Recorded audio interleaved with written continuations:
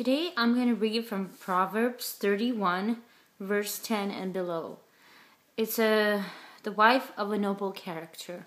I feel in today's world I hear a lot of things saying, oh, if you're a Christian, then you don't have as many rights as a girl, or somehow Christian girls are, in a sense, less feminist or whatever.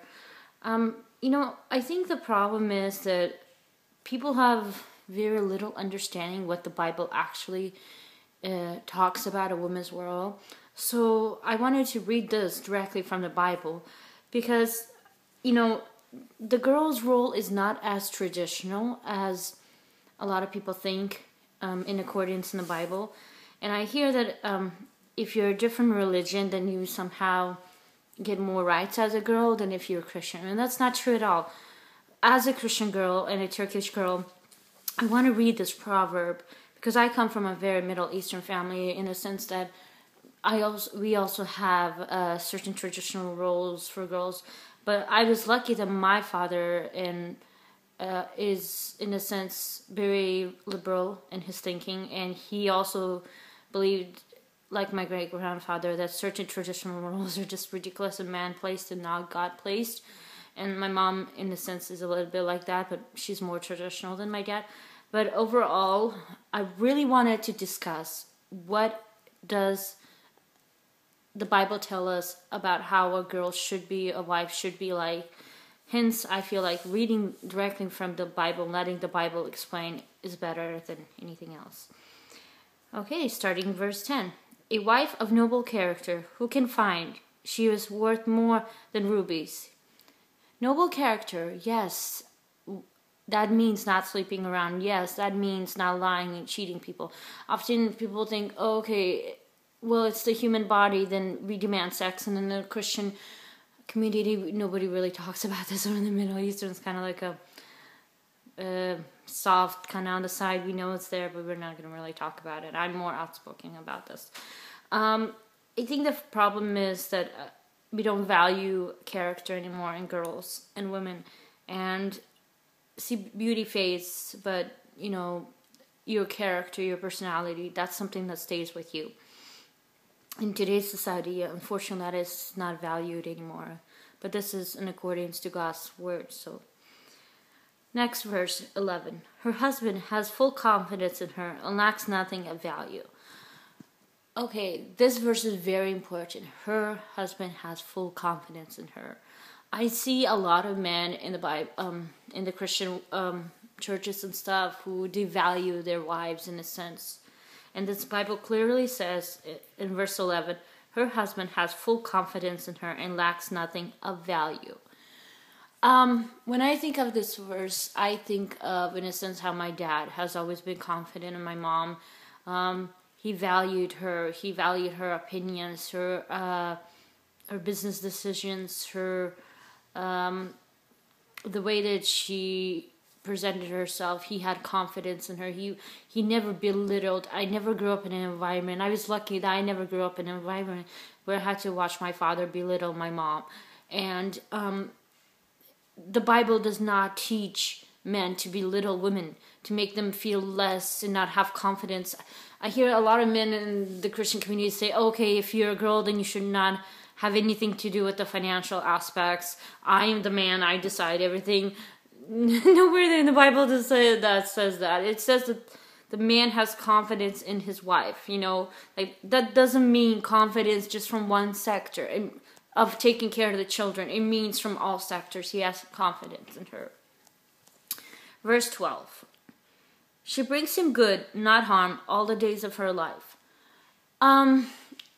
This is directly towards women. I think sometimes women feel disconnected from their husband, and sometimes when they make certain decisions, they don't always think about how it's going to affect their spouse. I mean, sometimes you get a job offer or you want to move or whatever, and I think we get so adamant in our own thinking that we sometimes don't, talk it out, say, okay, how is this going to affect your job? How is it going to affect our lives? So I think this is directly towards girls. I'm saying that you need to discuss things with your husband. You need to make sure that your actions don't bring harm to him. That can be shame. That could be other things. It's important how you act towards people and the decision you make, because that does, if you're married, that does affect your spouse one way or another. Verse 13. She selects wool and flax and works with eager hands. Here, when I think of this verse, I think of a woman who's confident, who knows how to make her choices wisely, who knows what to pick. She doesn't ask her husband for every little thing. I sometimes see husbands and wives go into the store and she can't even choose what she wants for groceries because he will control that. I mean, what is up with that? I mean, or those husbands who make their wives sit in the car while they choose everything. I mean, I don't understand people like this. I don't know why girls marry guys like this. I personally, being single is better than being in a horrible, not the type of husband God intended for you relationship. I will tell you that. I wish girls would stop getting into these awful relationships just because they are lonely or don't want to be alone. I mean, honestly, is it really worth the torture? Moving on. Verse 14. She is like the merchant ships, bringing her food from afar. This, someone, to me, this doesn't just talk about necessary stuff like food and stuff. To me, this is a wife who is not afraid to travel, who's not afraid to get in the car, go somewhere, who's not afraid to, buy groceries for her family. She doesn't have to ask her husband for every question. This is someone who, in a sense, just doesn't bring food, but supplies her family's needs. This is what the verse tells me. Verse 15. She gets up while it's still dark and provides food for her family in portions for her servant girls. To me, this is definitely someone who's a planner. A girl who, puts herself behind, in a sense. She puts her family first. I am not a morning person. I am someone who gets to sleep very late, gets up. Getting up in the morning is very hard for me, yet I will do it for my family. It's that kind of thing. I will be sleeping groggy, but I will do it.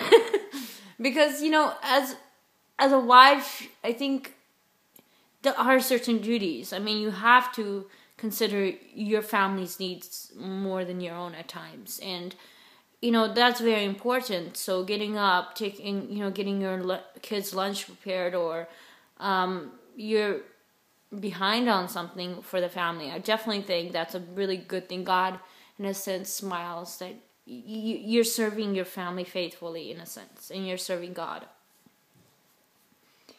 16, verse 16. She considers a field and buys it. Out of her earnings, she plants a vineyard. This is where all those people who thinks that a girl should not work, God somehow tells girls not to work, not to make money, not to have the earning, not to have their own financial stabilizers. This verse pretty much goes against their misguided views. She buys with her own money. She looks at field. She says, okay, I'm a confident woman. I know this is this financial decision. I will make that financial decision. I speak with my spouse, but at the same time, if it's good, if it's my money, then I can also buy it. This is someone who's very confident. This is someone who is very, in a sense, liberal verse right here. And all those people are saying that somehow, because you're a girl in the Christian community and you don't have as much say, and that's not true at all. I mean, you don't have that much freedom. I mean, look at this person. She's doing all these amazing things that we are doing here. We're just in a different sense, but at the same time, the same way. Women buy houses all the time. Women make financial decisions. This is clearly saying that a girl has the right to contribute and to make financial decisions. Next verse. She sets about her work vigorously. Her arms are strong for her tasks. This is someone who has a hard-working ethic. So this is just definitely not your lazy girl, I don't care about anybody else but me. This is someone who is passionate about what she does. So definitely don't think marriage is for every girl. I mean, I wish people would stop saying that unless you're going to marry, something's wrong with you. That's not true. I think that God ordained certain people to get married, and certain people should not get married at all. And, you know, if you're just someone who is more self-centered, likes to only take care of yourself, you prefer to only contribute to your own work and not contribute to your family, you definitely should not get married. You know, this is someone who takes care of herself, her strong arms for her tasks. This is someone who works out. In a sense, girls, it's good to work out, you know? You become strong. And please, this clearly says that a girl can lift her own hay bales, in a sense. I get a lot of rap for this, like, oh, you're a girl, you're lifting hay bales? Oh, come on, I don't believe you until they see me. Like, dude, I can lift more hay bales than most guys. I mean, we had this one guy one time come, this Turkish guy, and he was picking up, like, dung, in a sense, cow poop, for the garden, because it's like a fertilizer. And the guy could not even lift one bucket. Here I was, a girl lifting 2 buckets. So this is definitely saying girls are strong. We can open our own doors. It's nice if you do it, but we can. I'm just saying that we're not some fragile people who break. You know, if you give us something to live, we're not going to clearly break. So I wish guys would stop thinking that, because I'm more physically fit, strong than some guys out there. I can clearly tell you that right now. Farm girl, what can I say? Next verse. Which is verse 18. She sees that her trading is profitable, and her lamp does not go out at night. So this is someone who is very career-centered, very business-centered, very, you know, smart in the way she handles business. This is a business girl right here, you know. And I hear this a lot of rap from Christian guys and other guys. You should never marry a career girl. You should never marry a career girl. First of all, my mom had 2 jobs and raised 3 children.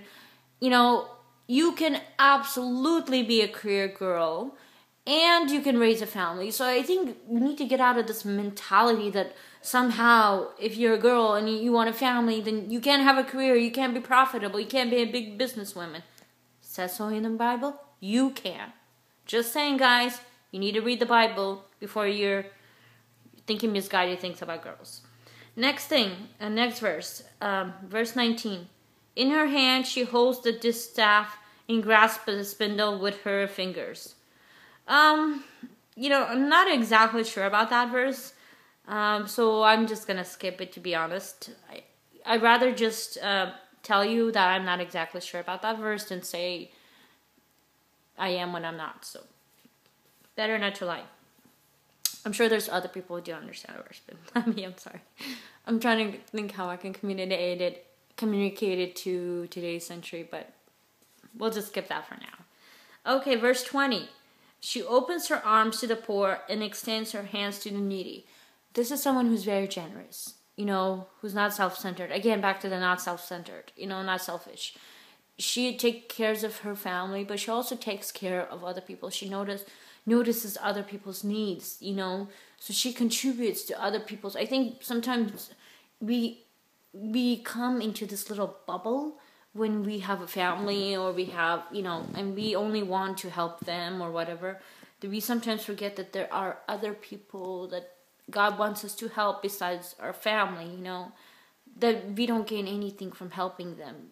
It's just noticing their need, understanding them as a humanitarian person, not judging them. I think we get into this, everything has to be in accordance like this. If this doesn't happen, something's wrong with that person. Oh, you shouldn't marry that person because their family has a divorced person in it or whatever. First of all, I can tell you this. I've seen some amazing parents and some troubled children who grew up in amazing families. And then I've seen some troubled parents and some amazing children. So definitely don't, you know, discard someone based on their family. I know that family is important, but at the same time, you have to judge an individual by themselves, not by their family, because in a sense, you have to really see, who does this individual represent, in a sense? Who are they? Okay, next verse. When it snows, she has no fear for her household, for all of them are clothed in scarlet. This is a girl who's prepared.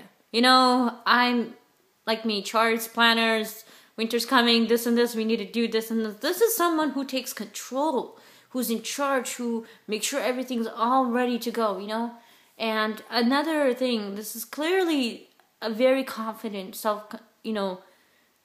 someone who is not afraid to take charge kind of girl. Again, the Bible is affirming what a girl should be like, not what people think.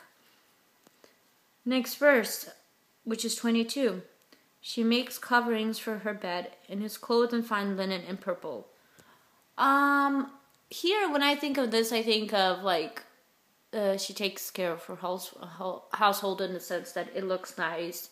You don't see like garbage everywhere in a sense. She makes sure that she's well dressed. So in a sense, it's a good thing to. I'm not saying put 5 pounds of makeup on every day and look like you're coming out from the red carpet. I'm just saying it's pleasant. People look at you differently. Like I personally know when I look like total crap and bad hair day. I have so much homework because I haven't slept in 48 hours because I got exams and work and back to forth. I'm going crazy trying to catch up with everything, and sometimes the thing that I lose out on is how my hair looks, and I have no makeup on running around and plain jeans and t-shirt, and people like bump into me, don't notice me. When I've got my heels on, my dress at school, all of a sudden I'm getting doors open and people are noticing me. So, people just look at you more pleasantly if you're better dressed. I mean, it's just a good thing. Like I think when you go to church, it's also very important. I think in America, you're in a very, I don't know. When I think of church, if I'm going into a place of worship, it's much like a temple or a mosque. And I go there and I should be appropriately dressed. Girls, if you're married, you should have your hair covered with certain thing. If you're not married, then obviously both married and married, you should wear dresses and skirts. I don't think wearing jeans and pants is appropriate attire to church. Although most people disagree on me on this, but I just feel it's the place of God to worship. I want to be dressed like a girl. I want to dress appropriately in accordance. Yes, what is in my heart is more important, but at the same time, I feel like presenting yourself in that manner is important. So, next verse. Her husband is respected at the city gate, where he takes his seat among the elders of the land. So this is a man who obviously has certain views and values and honesty, and he's not someone who's deceitful. He doesn't cheat people to make money. This is someone who's very respected individual. This is directly towards husband that, I think men sometimes need to consider that their actions not only affect them, but their families and their wives and how people see them and how society sees them. Okay, next verse, which is 24. She makes linen garments and sells them and supplies the merchants with sashes.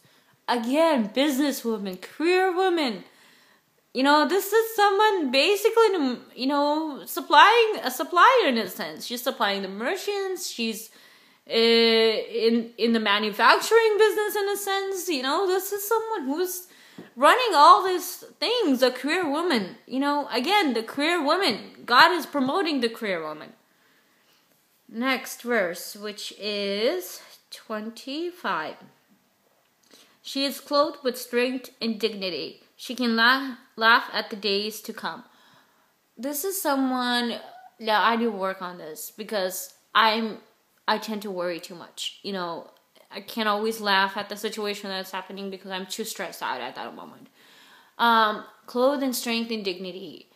I think this is very important. Again, I think this has two meanings. One, how we're clothed physically. In a sense, if you have all your cleavage showing and I like miniskirts, trust me, I like them, but not in the sense where I'm sitting and you can literally see underneath, you know. So definitely how you dress represents yourself with dignity, and you know, if you're not afraid to talk to people, go up to people, you're not afraid to handle things, that shows your strength, you know, your confidence. Again, the Bible promotes this. The Bible in no way discourages this. I think I was very talkative when I was a kid. Now that I'm not now, even more. Technically, actually, am more talkative now. But when I was younger, I was kind of afraid of people my own age. And I was more confident. I would go up to pastors and deacons. I would like challenge them if they did something against that was not according to God's teaching. You know, I was pretty gutsy when it came to older people, but younger, my age group, I was a little shy. So you know, I was someone who was very confident talking. This little kid talking to these older people. You know, that's the kind of person I was, and this, you know, it showed my strength. My confidence in God's word and stuff. Next verse, which is 26. She speaks with wisdom, and faithful instruction is on her tongue. This is very simple to translate, in a sense that God wants women to speak with wisdom and not foolishness, I think. You know, let me just get this out right now, because I personally don't understand this whole, if you're a girl, then somehow people assume that you're anti-rights, or what you're anti-rights. First of all, killing children, having abortions is not women's rights. It is murder. I don't even know where they come up with this stuff, honestly. Where somehow killing an innocent child, even if it's rape, if someone raped me and I was married, I would no way kill that child. You know, yes, what happened was bad, but the child is not bad. You know, I don't believe that children are evil. In a sense that they're born, in a sense that, you know, evil acts happen. Sometimes evil things happen and good comes out of it, because God says all things work for the good, you know, and having, raising that child to serve God and to maybe be a testimony to other parents, in a sense, who are victimized or whatever, is a good thing. You know, take what happened bad to you and turn it into good. That's like the best way to fight Satan. That is like the best way. And women's rights is having the rights I've been talking about. The Bible even gives us, that society should give us. You know, that it is not saying, women's rights is not talking foolishness. It's not dressing inappropriately. That's not women's rights. That is just shame. That is not saying bad words and all the time foolishness. The Bible clearly says she speaks with wisdom. This is how God wants us. It's not saying women don't speak. Okay? Women speak with wisdom. Okay? That's what we need to work towards.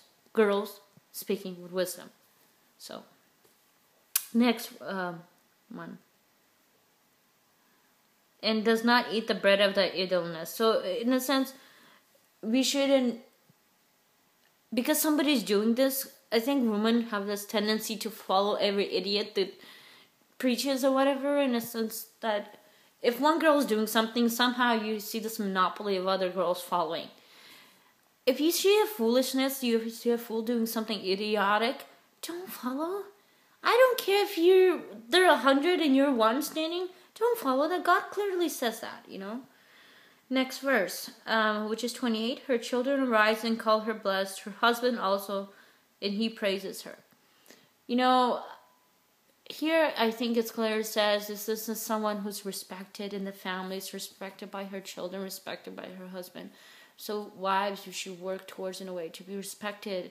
It doesn't mean you have any less rights as a girl. It means you have more, because you work towards a certain goal of being respected in your family and in the eyes of your children. So how you act and what you do is important, because that shows society, and how society sometimes views you can be how your children view it, in a sense. But overall, I think your actions are what this verse is specifically looking towards. Verse 29. Many women do noble things, but you surpass them all.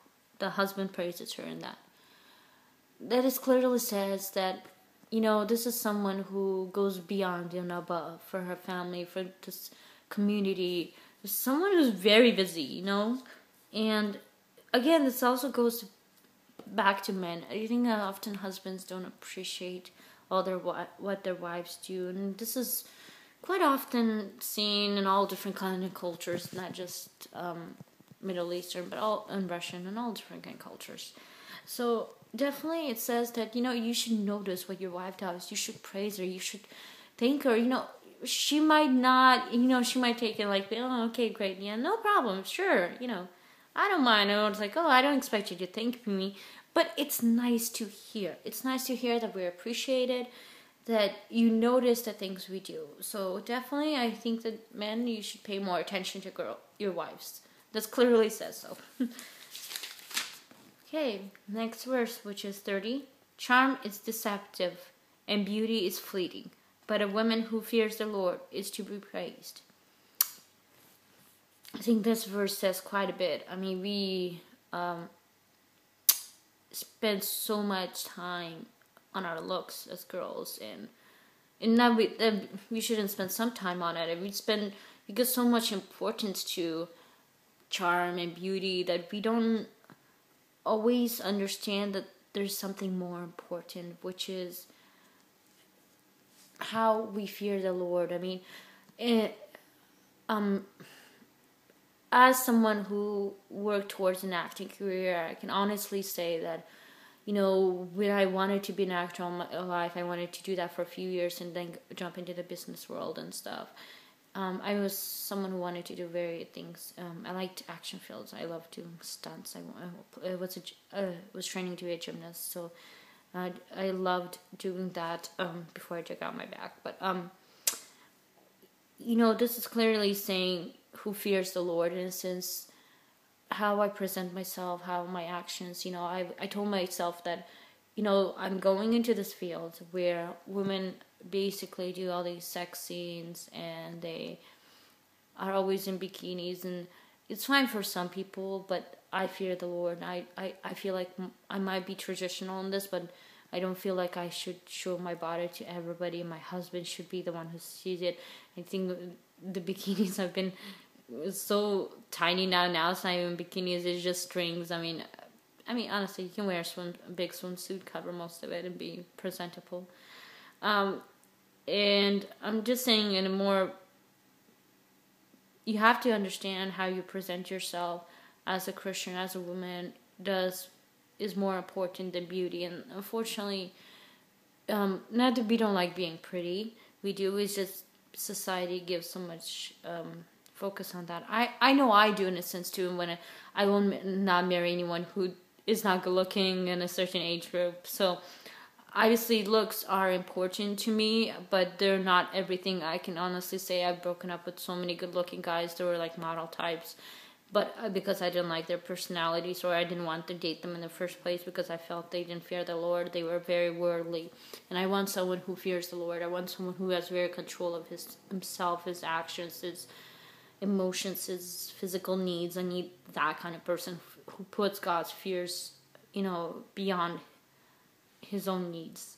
And that's saying the same thing for girls. You need to, what some pressures you to have sex, you have to understand God is clearly saying it's adultery unless you're married. I mean, God is not saying sex is bad. God is just saying sex is bad outside of marriage, and in this world we promote all these things that are not,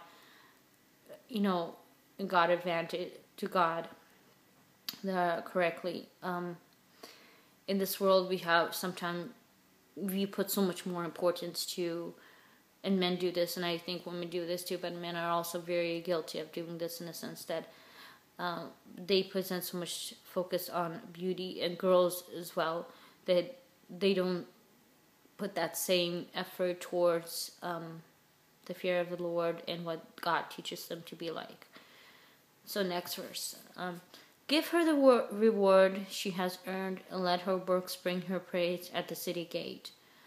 So definitely the saying that women should be recognized. Women for their hard work, for their dedication. And in the city gate, I see it as in the community. Women should be recognized in the community for their contribution and whatever is a noble cause or whatever. So this is definitely saying that we should not, when we think girls, we should not say, oh, okay, that suddenly, if she's a girl, I should not give that much importance to what she has accomplished versus a boy. That's not true. This is clearly saying that, you know, girls should be presented to society as doing all these amazing things, and they're not so one-sided minded. And so, as you can see, as we read through these verses, that the Bible clearly does promote career women, hardworking, planner, family. She runs it all. You know, I'm not saying things will go perfectly. You won't. Sometimes you'll spend more at work. Sometimes you'll spend more at home. I'm not saying that it'll be a perfect balance. Obviously, things go wrong all the time.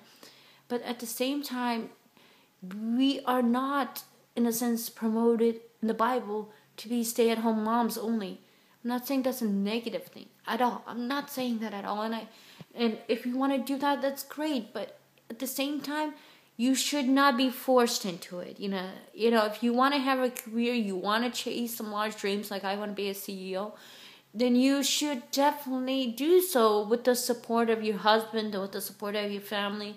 And give equal importance. Give importance to all of them. And the Bible shows that this person gives importance to her family, to her husband, to her career. She's not one-sided, you know. And so as you begin to clearly see, the Bible does, in a sense, promote feminism. It does promote the career woman along with the family woman. So this thinking mentality people have that women should not speak, women should not have this right or that right, it's not true. That's not what the Bible teaches whatsoever. And when it says, you know, girls should be submissive to their husbands, I clearly believe that it's not in the sense that the husband takes control and decides everything. It's where you make the decision. It's talking directly to the woman who wants to do everything on her own and doesn't want her husband to decide anything. You know, I think that's in a compromising more of a situation. You know, you should consider what he says, and what he says is important. That kind of thing. If you marry a dictator, good luck. I wish you luck, because either two things are gonna happen. You're gonna be miserable all your life because you're controlled by someone. You don't have your own brain, as my dad says. A girl should have her own brain, and she should not follow society or even her parents if they are going against God's will for her life, because sometimes parents mean well, but they don't know God's will for her life. So she definitely should follow her heart and brain in accordance to God's will in the path that he's leading her to. So my dad always promoted that. Like, he always felt like I should not let other girls or other people manipulate me. A lot of people say, okay, why don't I paint my hair? Why is my hair natural? Why don't I do this and that? Why don't I have thick eyebrows? I like my thick eyebrows. I like my hair. Thank God I'm not blonde. You know, nothing against blondes. It just works for my face. You know, it's like, I think these people get so involved in trying to change you. It's something as if something wrong with you. First of all, you need to like yourself as you are. If you want to improve on certain things like losing weight, work harder at it, you will lose it, it will come off, it will come on again, it will come off. That's how life is. But at the same time, you should like yourself. You should not let people change everything about you, how you dress, how you talk. You know, you should actually change in accordance to how God wants you to be. Okay? So this is for girls and guys. So you should not try to change your wives if it's to your will and not to God's. So I wish you all well. I hope you liked my video. Keep watching. I'll have more posted. Thank you.